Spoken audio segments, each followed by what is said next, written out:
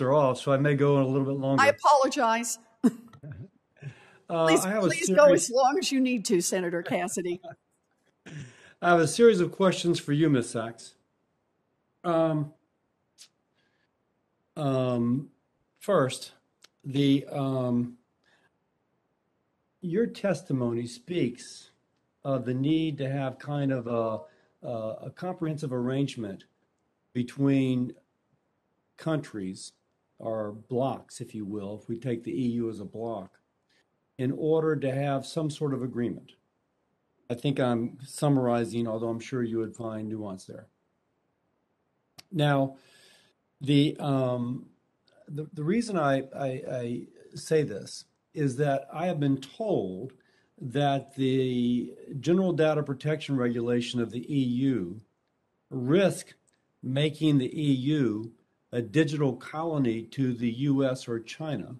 It is so restrictive that the big data sets that are required to enhance research on AI are almost impossible to construct. I don't know if that's true. You know far more than I do, but nonetheless, that's what I'm told. So there's something here. How do we allow those sort of data sets required for AI to be constructed, big data sets, if you agree that that is the case? And then how do we have a governance that would exclude bad actors? And I think folks see China with all their cyber espionage as being a bad actor, but nonetheless get the fruits of this big data. And you had mentioned specifically the Japanese with the data free flow with trust paradigm. So I think I've given you kind of a lot of directions to go in your answer. I'll turn it back to you. Thank you, Senator Cassidy.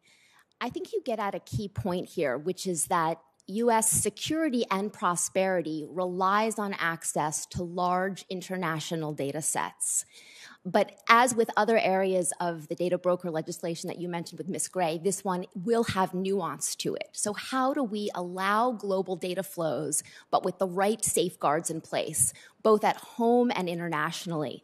And I think that a big important step here is making sure that we get our own house in order first. The transatlantic data flow relationship will be key, and it's important that the U.S. put forward its own vision of data privacy first, but this should not be a copy and paste of GDPR. And the topic of this hearing focused on antitrust, I think, gets at some of the challenges, which is that one of the most important critiques of GDPR is that it may only end up serving those companies that are wealthy enough to comply with a very heavy burden that comes along with it. So it reinforces the concentration of power in big tech, while there may still be limitations on meaningful privacy protections. I think that the Japanese data free flow with trust model is a compelling way to think about how can like-minded countries come together to put in place certain standards that would allow data to flow with certain conditions in place. And perhaps there can be a certification regime drawing on some of the privacy protections already outlined in the OECD guidelines. So there are a number of directions, and this will require nuanced as well, and I look forward to helping support efforts of the committee to do that. Now, does that require an international treaty? I mean, you're not I'm assuming you may not be an international trade attorney, but can we just basically pass legislation which is in alignment with others without having a formal treaty? Or do you have a sense of how we would go about this OCED kind of a collaboration? You know, I think this is one that I'm going to need to get back to you on the specific nuts and bolts of the various tools that are in place. If it's all right, I'll follow up with you and your staff after. I appreciate that. Now, Ms. Sachs, tell me, so we've learned that the Chinese government, as an example, could purchase information on U.S. military personnel and presumably location data as well, which would be kind of interesting to see where people are deployed, wouldn't it be, to see concentration of force, et cetera?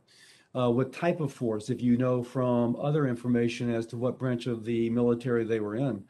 But do other countries have that same sort of lax attitude regarding allowing the legal purchase of information upon their security forces? So, for example, what about China? The Chinese government is actually moving rapidly ahead to lock down more kinds of data that are deemed vital to national security, even in the commercial sector.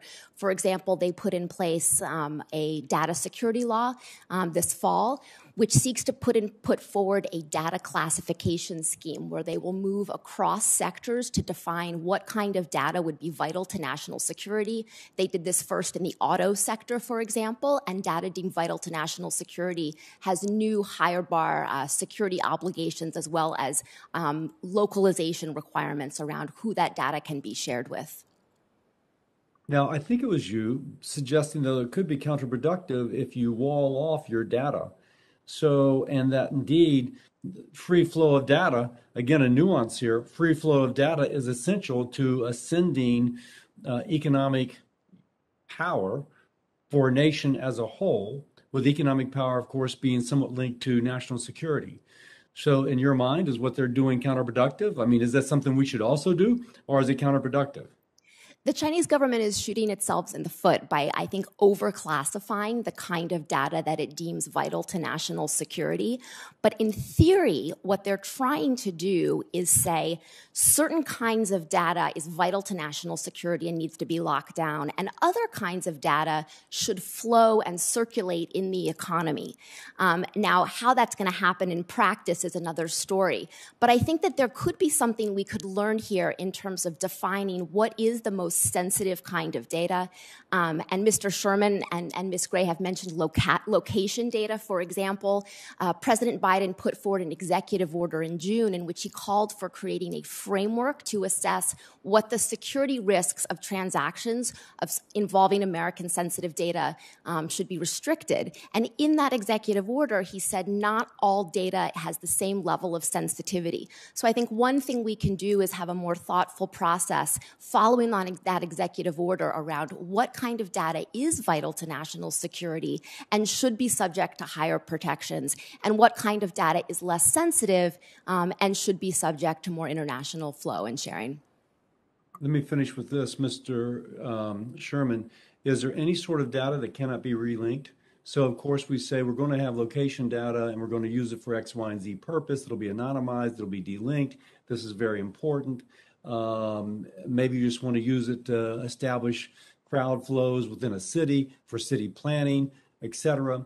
But is there any data that cannot be relinked if you have a robust enough data set by which to compare it to? As Ms. Gray mentioned, there is a difference between data with someone's name or social security number attached and data that does not have that attached. But at the end of the day, you can re-identify anything. As myself and others have now testified, there's so much data out there on Americans hoarded by different companies that it's all too easy to combine it to identify people by name. Okay. Madam Chair, I'm going to sign off now because I have to transition to come in for votes. But I thank all the witnesses for your testimony, including Senator Warren's witnesses, whom I did not ask questions of, but found your testimony very interesting. And Madam Chair, I look forward to collaborating with you on future such events. And thank you.